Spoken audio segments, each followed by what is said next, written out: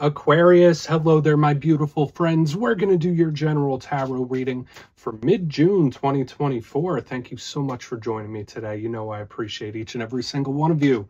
So let's get right down to business as always and start you off with an oracle card here, just so we could dip our toes into energy and see what's happening for the lovely Aquarians. Hope you're all doing fabulous and fantastic, my friends. Let's get it going here, my guides and spirit team. What do we got for Aquarius? In mid-June, it's Gemini season. What energies, messages, insights, all that good magical stuff. And yeah, we're just going to take a real quick look at this first card. Then we'll get into the full reading itself. At the very end, I'll pull you a bonus card from the Shadowland Tarot, just to see what might be in the shadows or what shadow work you can lean in on, which is always interesting. But let's get it going here. Let's rock and see what we got for Aquarius in mid-June, please. Let's get one card out here, just so we could take a little peek. There it is, nice and quick. Oh, I haven't seen her in quite a while. So the lady holding the hourglass, huh? So the construct and concept of time itself. Okay, which, I mean, that's pretty big, something to really discuss and talk about. But it could be affecting a lot of you in different ways, right? For some of you, this could be really, really positive. For some of you, it could be a little frustrating. Now, before we fully dive into that, if you're new here, I'll be speaking about the June subscriber surprise towards the end, so you might want to check that out. Also, if you could kindly illuminate that like button by tapping it right on its third eye, you know, I'd greatly appreciate it. But enough of the promo, into the reading. Let's talk a little bit more about this card. So we see this lovely lady, looks like she's wearing a hood. She is holding an hourglass. The sand is slipping through all the way down through her fingers. So, I mean, like the Days of Our Lives intro years back, right? But when I see this card, I just think of time itself. So for some, and I'll explain the different ways that this card could be affecting some of you. Some Aquarians, maybe you're in a waiting pattern for something, a holding pattern, like let's wait and see, let's see how this turns out. Some of you might be forced to wait on something when this card is here. I always say that time affects people in different ways, because for, you know, how some days it really drags by, some days it goes really quick. It's like, okay, well, it's already 2024. I feel like it's the year 2001. Like, time moves in funny ways. Okay, so for some of you, whether this is a waiting game or you feel like time is flying, there's something with the concept of time itself that could be affecting a lot of the Aquarians in this time. Okay, like hopefully it's not like, oh, I'm running out of time or something like that.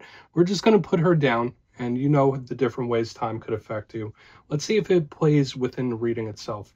And I would say, yeah, the first card, it doesn't make or break the reading. It's just a footnote. But let's get you 3 tarot cards in the upright. Then we'll get into that intuitive juiciness.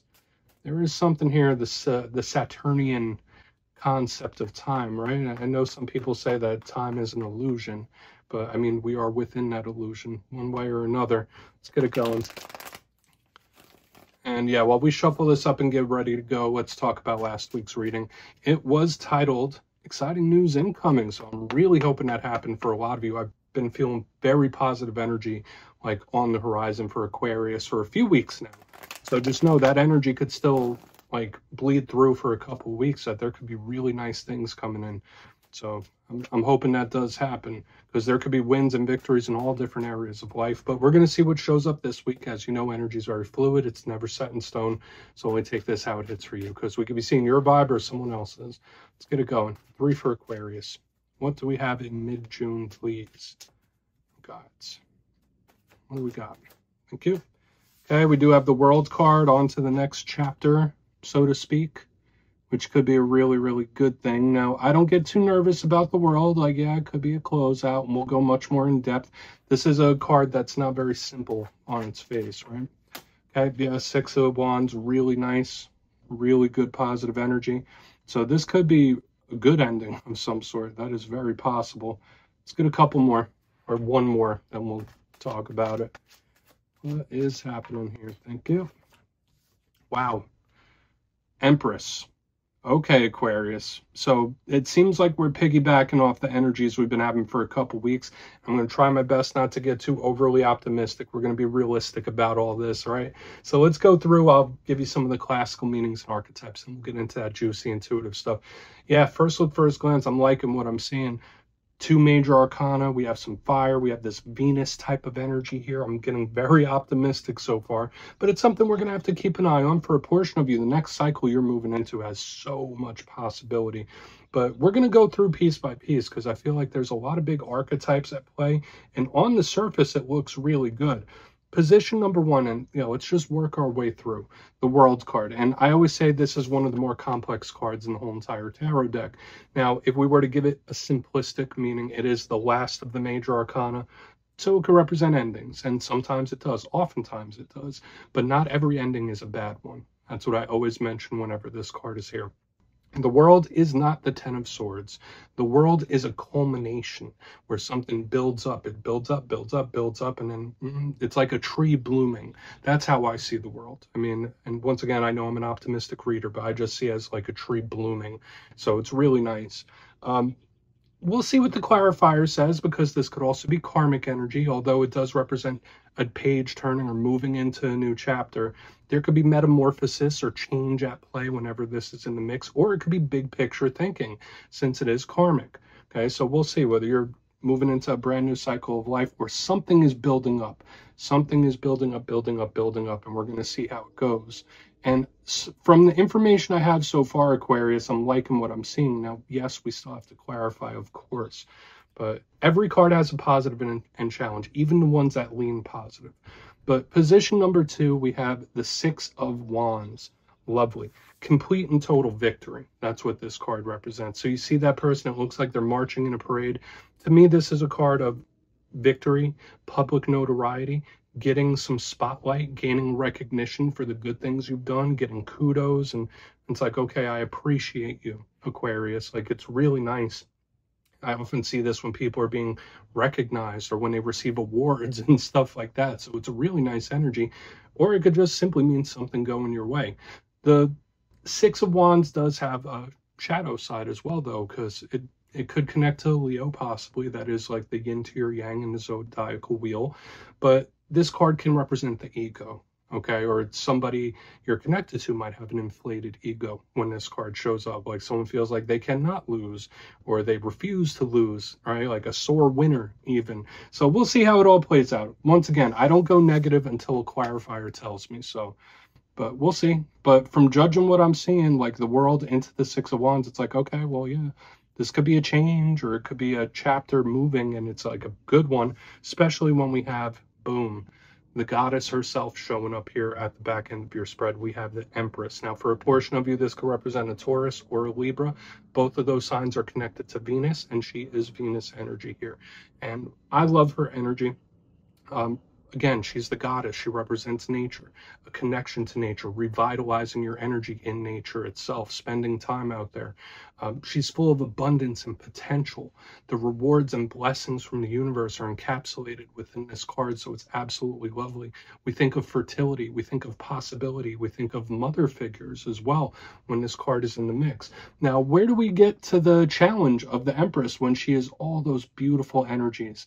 Sometimes the Empress could be a little too much to handle, okay? Or it's like either a stubborn energy where it's like this energy is not progressing, it's not doing what I want it to do, or it's like just too much to handle. So I want to see how this all plays, because the Empress energy could be a little claustrophobic, if that makes sense. So I want to dive deeper on all of it. Let's jump in and clarify. I mean, so far so good, though. I don't want everyone to get it twisted just because I'm mentioning the challenging aspects. That's definitely it.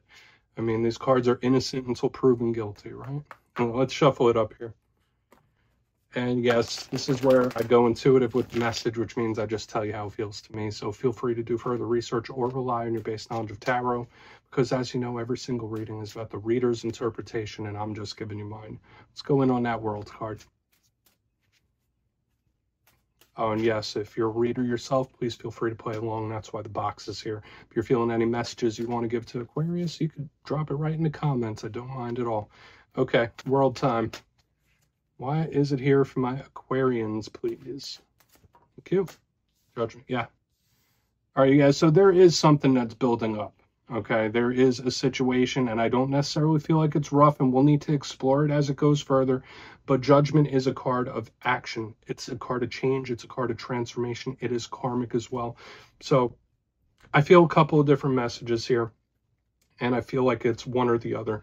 For a portion of you, there is a karmic cycle that has ended. There is a karmic cycle that is closed. It's like, okay, case closed. I don't know why I keep using all these like law terms. That doesn't normally happen.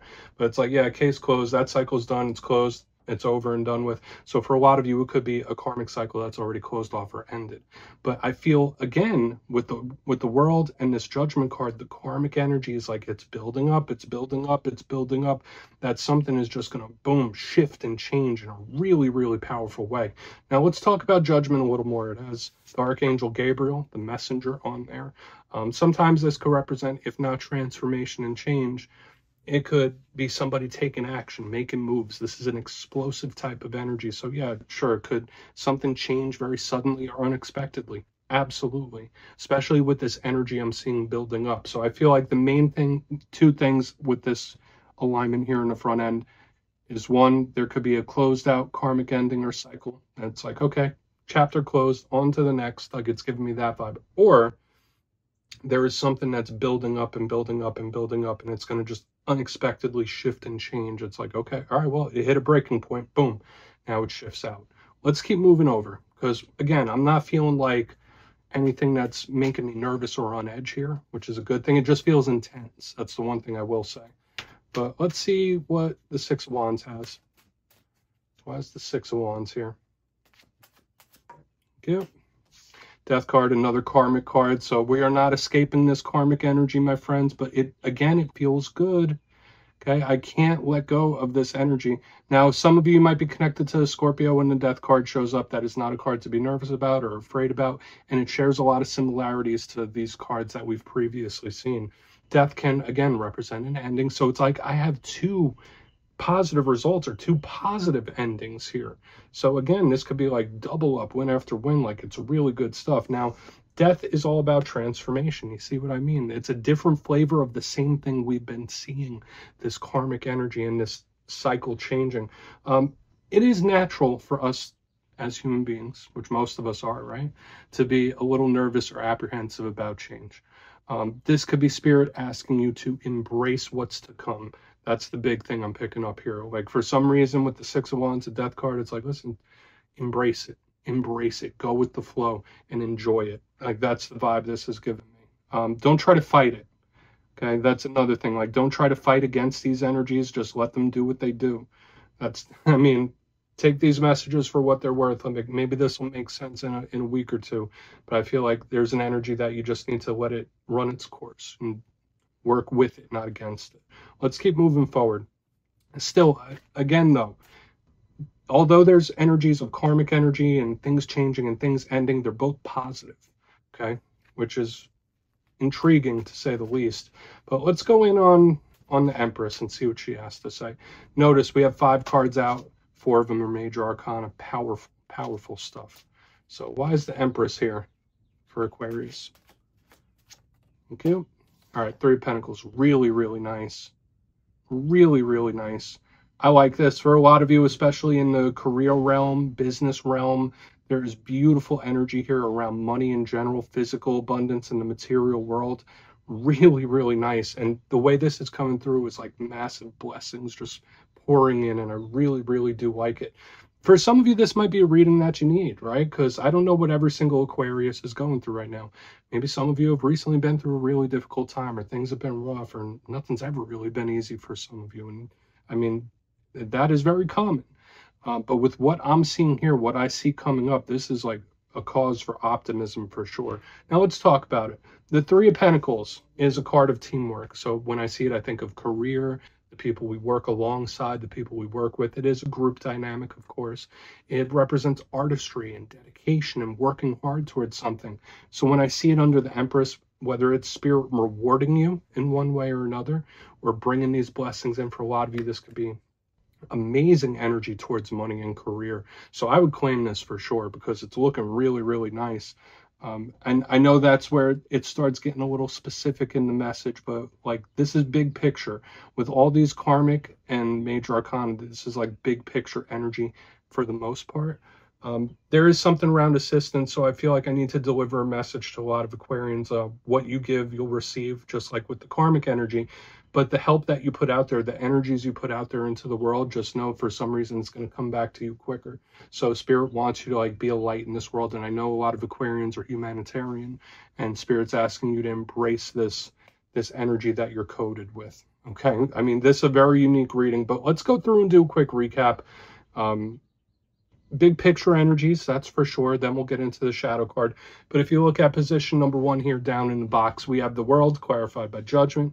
Half of this spread is all the same archetype for the most part. So this could be a karmic cycle that has ended or closed off already, where it's like, okay, that's done. That cycle's done. That's in the past. But for a portion of you, I did feel like something's building up, building up, and it's going to unexpectedly shift and change. Okay, and it is dealing with just like progressing. Like something has to progress. It has to move forward. Moving into the center, we have the 6 of Wands with the Death card. Again, Spirit wants you to go with this energy as opposed to fight it. Like go with the flow. Don't fight against it. Work with it as opposed to against it. Embrace it. Okay. And even though there's an apprehension here, Spirit wants you to go along. Okay. Onto the back end, we have the Empress with the 3 of Pentacles. A lot of you have amazing energy around material abundance coming in. Whether it is a reward. Another thing I was picking up is Spirit wanting you to do some work in this world. Put some energy out there so it will come back to you like tenfold. This is beautiful. So blessings and abundance, really good stuff. Please take a screenshot, Aquarius. Let's see what's in the shadows for you. Okay. Shuffle it up one time, my guides. Let's see what Aquarius has in the shadows. That was a unique reading, that's for sure. But what do we have? And yes, I always like to pull one shadow card at the very end just to see whether it's something within you or something you don't quite see. Shadow cards don't always have to be a challenge. They could be a good thing. Okay, let's get you one. And yes, if you made it to this point in the reading, please feel free to check out channel memberships. I'll put a link for it in the comments below. It's a beautiful way to support the channel, and I have much love for all my channel members. Okay, what do we got? What is in the shadows for Aquarius? Quick, there we go. Knight of Cups, silky smooth energy starting to flow in here, even in the shadows. For a lot of you, the Knight of Cups, it could be a water sign that you're connected to where their energy still has like some sort of effect. But if that's not the case, the Knight of Cups is Prince Charming energy, very silky smooth. Like I said, good talker type of vibe. And when we see him in the shadows, it could represent some sort of conversation that you have coming up or someone hitting you up out of the blue, especially with this as a shadow card. Another portion of you, yeah, there might be some sort of romantic connection you're still affected by energetically. We're not going to just cling to that message alone because I feel like the reading itself was such big picture energy. We don't have to like minimize it to just being about one thing. But the Knight of Cups is good times ahead. Remember, Knights are all about taking action, things moving. And with all that energy I saw within the spread itself, all that major arcana and karmic energy, this is another little hint, another little tip for us that the vibes that are coming along are looking good. And they have been for a couple weeks for you. Like the last several weeks, the energy's been looking really nice. And something's building up and something big is coming in. Okay, and I'm liking what I'm seeing. So Aquarius, please take a screenshot of that as well if you'd like. That's what I have for you this week, my friends. Don't click away just yet, though. I'm going to give you the details of the June subscriber surprise. If you would like to book a personal reading with me, my digital calendar is open on mastermetaphysics.com, so go ahead and check that out. And if you got your name in for the May subscriber surprise, the winners will be announced after this weekend's readings. But for the June subscriber surprise, I'm giving away 2 copies of one of my favorite decks, the Gilded Tarot Royale. So if you'd like to get your name in for that, it's 2 simple things, as always, my friends. First, you must be subscribed. And second, let me know down in the comments if you could snap your fingers and visit anywhere in the world right now. Where would it be? You'll be entered to win, and at the end of the month, the winners will be announced in my community tab. As always, my friends, much love, and I'll see you soon.